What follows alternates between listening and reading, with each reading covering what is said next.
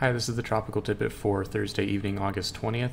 As always, the thoughts here are mine alone, and in making decisions, consult the National Hurricane Center and your local weather office for the best information for your location. We're still watching our two storms. This is now Tropical Depression 14 in the Western Caribbean, and the other one has also been classified as Tropical Depression 13. So these are now tropical cyclones, according to the National Hurricane Center, but they both remain pretty weak for now. We're going to talk about TD14 first. This is the wave we've been tracking through the Central Caribbean. And the thing you'll immediately notice about the satellite loop is the semblance of rotation right in here on the satellite picture.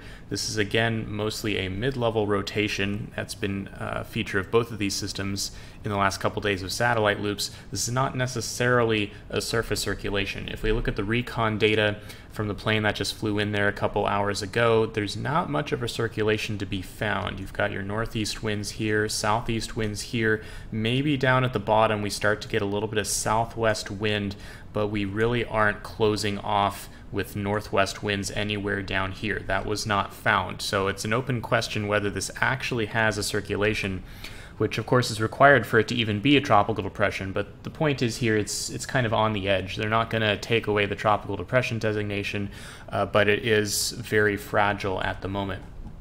And one of the big reasons for that is the continuing battle with dry air. Although it doesn't necessarily look obvious, there is still dry air within this entire pocket that TD14 has formed within, and you can kind of tell maybe that there's a chunk of thunderstorms that is missing from earlier today and has collapsed before sunset occurred here on the satellite loop, and we're left with only scattered showers in the brightest whites at the end of this loop. And this is because this dry air down in the lower atmosphere is continuing to choke these updrafts as they go up, causing them to collapse and have to reform.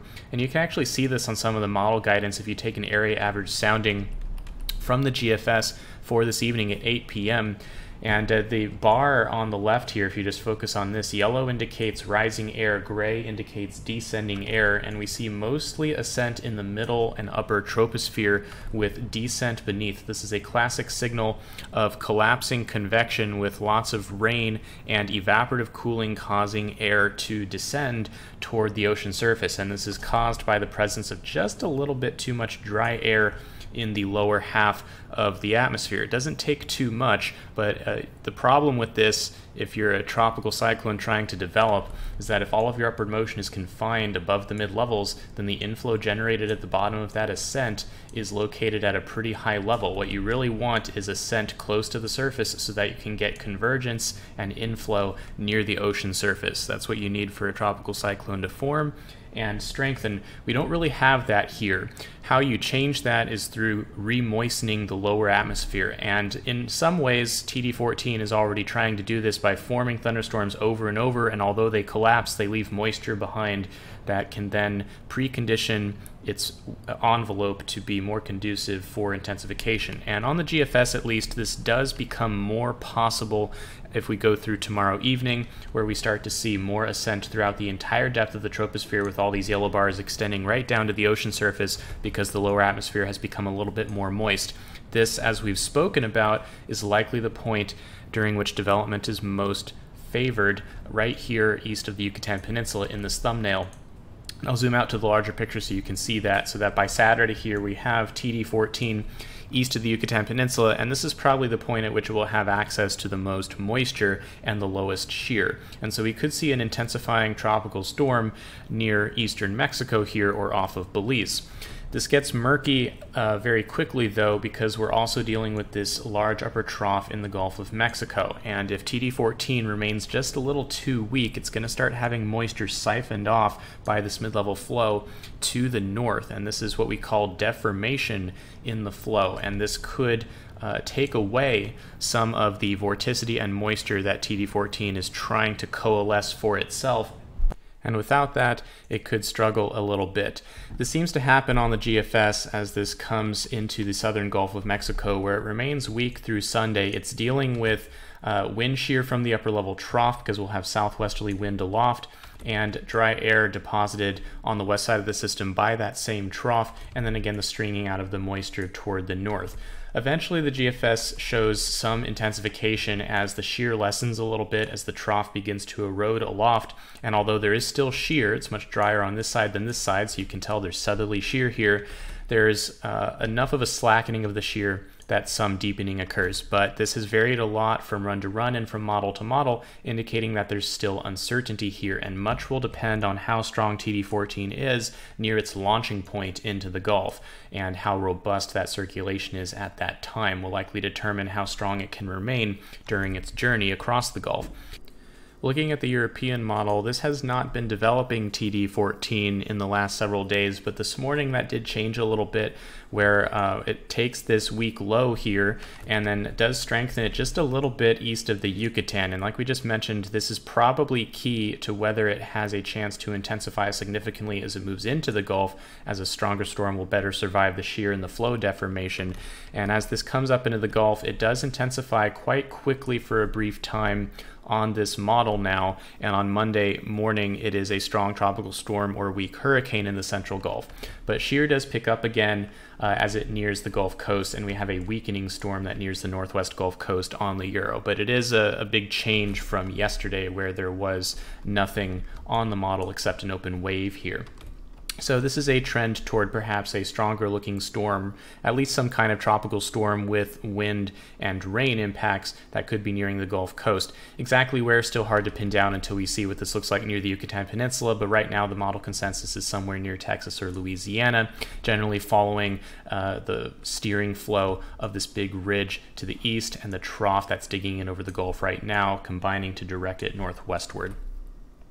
If we look at the NHC forecast, that's basically what they have here. They have this eventually becoming a tropical storm moving near Honduras, where tropical storm warnings are in effect, including a portion of the Nicaraguan coastline.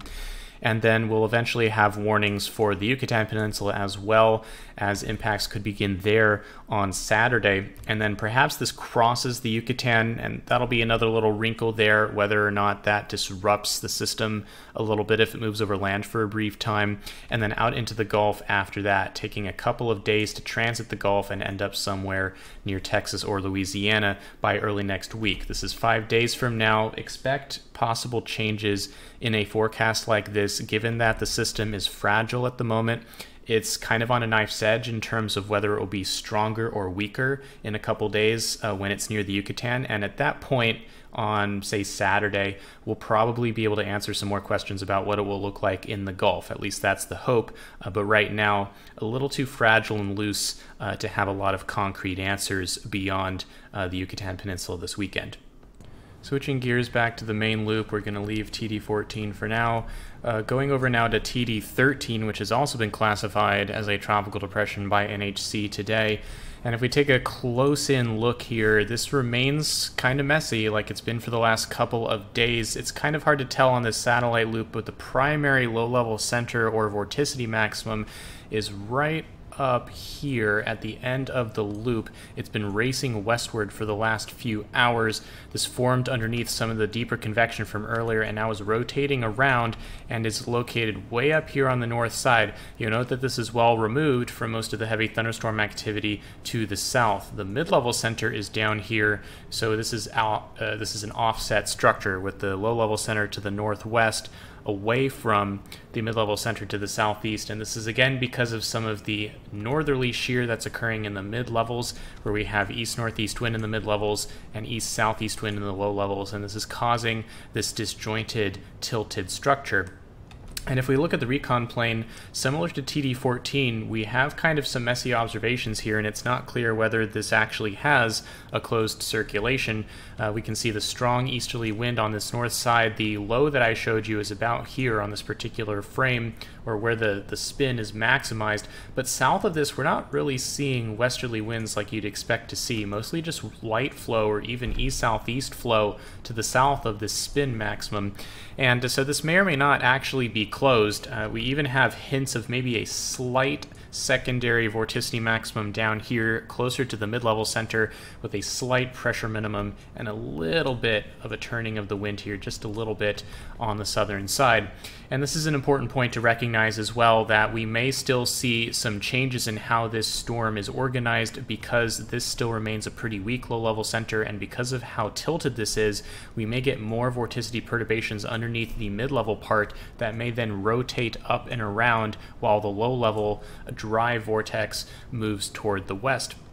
And you can see some very strong southwesterly wind coming into this new thunderstorm complex tonight, indicating that some little areas of spin may rotate up into this convective area, get amplified, and then rotate up to the north, as I just described. And that's something we're going to be watching for to see if that can interact with this original vortex and perhaps coalesce all of this vorticity into something a little bit more organized.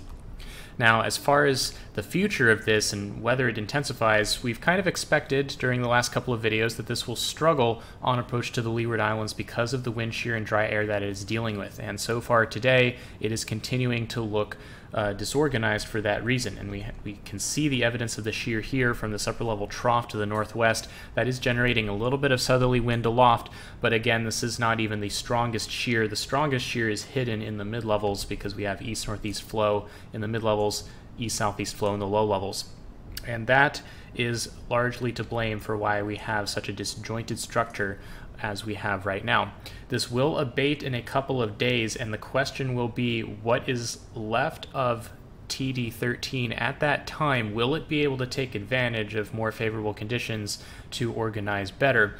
If we look at some of the model runs that have developed this substantially, for example, some of the HWRF runs that we've had, we'll see what is really going on here. If we look at the HWRF valid for 8 p.m. tonight from the 12Z run this morning, the MSLP in black isobars here shows you where the wave axis is right in here. That's where that little vorticity maximum that we saw on the northwest side is located, well away from the mid-level center, which is offset to the southeast. So a tilted structure that is pretty well represented on this model run from the HWRF. What ends up happening is that this sticks around for the next day or so on the model, so that we continue to have this surface low offset to the west of the mid-level low. But then eventually the shear lessens a bit and we start to see the mid-level catch up with the low-level center, and they begin to stack and get more into sync by early Saturday when this is passing near the northern Leeward Islands. And at this point the storm begins to strengthen on the model. And this continues as it moves north of Puerto Rico, avoids the Hispaniola landmass, and then becomes a hurricane in the Bahamas that strengthens substantially on its way toward Florida. And this is obviously a provocative run, perhaps the most provocative out of all of the model guidance right now. Most models are weaker than this. For example, the GFS, which shows again the disjointed structure here with the low-level center well to the northwest of the mid-level center, but the difference from the HWRF is that these two fail to align on the GFS. They remain offset from each other as this comes westward. Even as it's near Puerto Rico, the surface wave axis is still offset to the west. And at this point, the track is also a little bit further south, so potential interaction with Hispaniola keeps this weaker. So on the GFS, we actually fail to get a storm here on these recent runs. And while we have a wave moving to the Bahamas, we don't have anything like that HWRF run with a strong hurricane. And this illustrates the profound sensitivity to minute details about how TD13 is structured over the next couple of days. We really need to know how it's going to look near and north of Puerto Rico. At that point, that's when the models that strengthen it start to show it getting stronger, and the ones that don't strengthen it show it remaining disjointed. So this is going to be the key part on Friday night, and maybe early Saturday morning, when we'll start to get some more clues as to the future. And then what this means downstream for the Bahamas and Florida and Cuba is going to be important, because the conditions environmentally will be quite favorable for any storm that is in the Bahamas at this time. And so if we do have some kind of a robust system, strengthening is likely. And that's why you see runs like the HWRF showing this kind of exploding on its way toward the Bahamas and Florida. So this is going to be a sensitive issue to watch for, but we can't quite answer that question yet. For now, the National Hurricane Center is taking a middle ground between these two extremes, and they're showing gradual intensification into a tropical storm north of Puerto Rico, and then eventually into a hurricane near Florida at days 4 and 5, staying north of the Greater Antilles this whole way.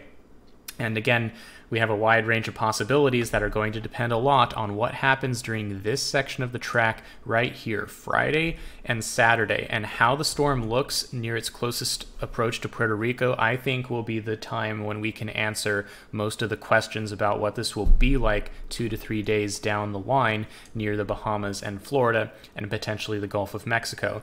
This will be something to watch carefully. We don't know for sure whether we're going to have a strong storm here, but you should be prepared for one. That's currently what the official forecast says, and this is the peak of the hurricane season. Things can happen quickly, so you should always have a plan of action ready to go just in case something happens and approaches on short notice. We do have days to watch this and we can see it coming. We just don't know how strong it's going to be just yet. As far as the islands in the Caribbean go, expect rainfall. That's going to be the primary issue here. If this tracks to the north of the islands, winds will likely be on the weaker side simply because the strongest winds are on the north side of the track, not the south side of the track. So mostly a rain issue for the islands at this point is the expectation. So that's about it for now. Long video today because we have 2 storms, both of which could end up affecting multiple land areas here from the Caribbean to the Gulf of Mexico. We will be watching both, as both have potential to be strengthening storms here in a couple days. That's it for now. Thanks for watching.